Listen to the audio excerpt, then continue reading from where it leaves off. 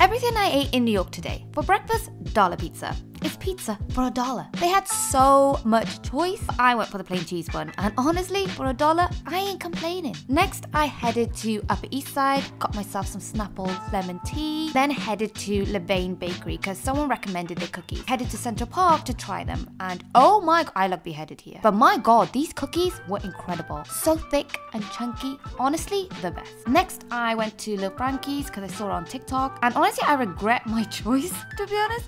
I didn't realize it was going to be straight up spaghetti and broccoli. But hey, I like broccoli. M&M's for snack before trying out Adol's famous street food. This place always has a long line because it's that good. I got the chicken and rice with white sauce, and oh my god, it was incredible. Best day ever.